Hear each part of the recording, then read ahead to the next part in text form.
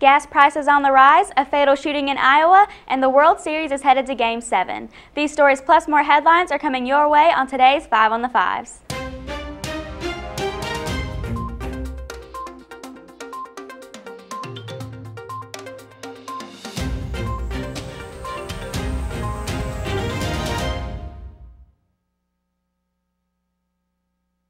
The THS TV 5 on the Fives, bringing you the top 5 headlines in news, entertainment, and sports. I'm Sammy Chatham, and we are streaming live on thslive.com. And now to today's top story. Gas prices are on the way up after a fatal pipeline explosion earlier this week. The average prices have gone up 3 cents a gallon in Georgia and nearly 2 cents a gallon in South Carolina. Gasoline future prices rose 6 cents in trading yesterday. Drivers beware because the prices are expected to continue to raise. The pipeline explosion caused 100 million gallons of gas to be lost. There is expected shortages in the southeast.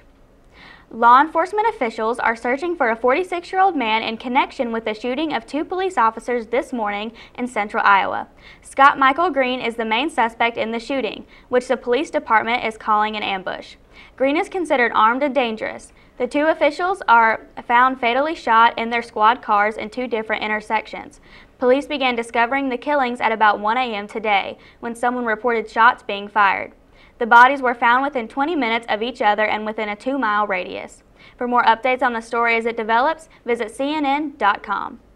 Danielle Jonas, the wife of the former teen pop star Kevin Jonas, has just introduced a new baby girl into the world.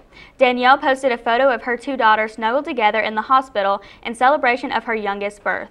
The firstborn child, Alina Jonas, was born in February of 2014, and Valentina Jonas was born this past Thursday. The other Jonas brothers were excited to announce the birth of their second niece over social media. Joe Jonas tweeted, quote, "I'm an uncle again. Congrats to my brother and sister-in-law on the newest addition to the family. So beautiful," end quote.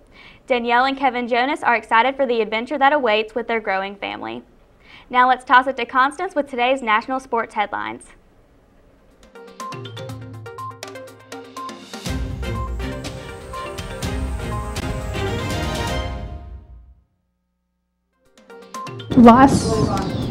Last night, the Cubs faced elimination again. However, by the 5th inning, the Cubs held an early 7-2 lead over the Indians. Addison Russell hit a grand slam and had 6 RBIs, tying the World Series record. The Indians fell 9-3 as the Cubs forced a Game 7. Game 7 is tonight at Cleveland at 7 on Fox. Last night, the Cavaliers faced off against the Rockets, and the Cavs will hold on to win 128-120. Kyrie, 32 points, 2 rebounds, and 4 assists. Harden for the Rockets would score 41 points and 7 rebounds and 15 assists.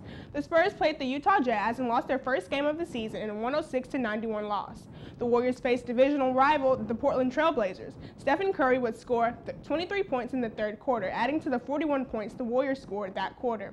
Curry had more points that quarter than the Trail Blazers had as a whole and scored in 20. Warriors won their 3rd game of the season by defeating the Trail Blazers 127-104. That's all for today's sports headlines. Back to Sammy with today's announcements.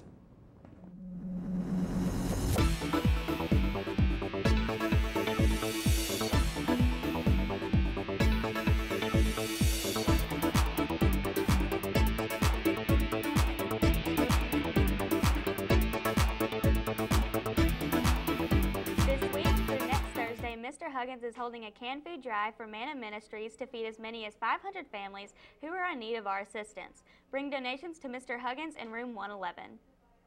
Baseball tryouts will be next Thursday and Friday, November 11th. Sign up in room 108 with Coach Hamrick or Sparcerino 2nd through 6th period. You must have a current physical to participate. That's all for today's THS TV 5 on the Fives. Tune into THS TV Friday for more news, entertainment, and sports from Thompson teams and other teams around the country. Have a great day.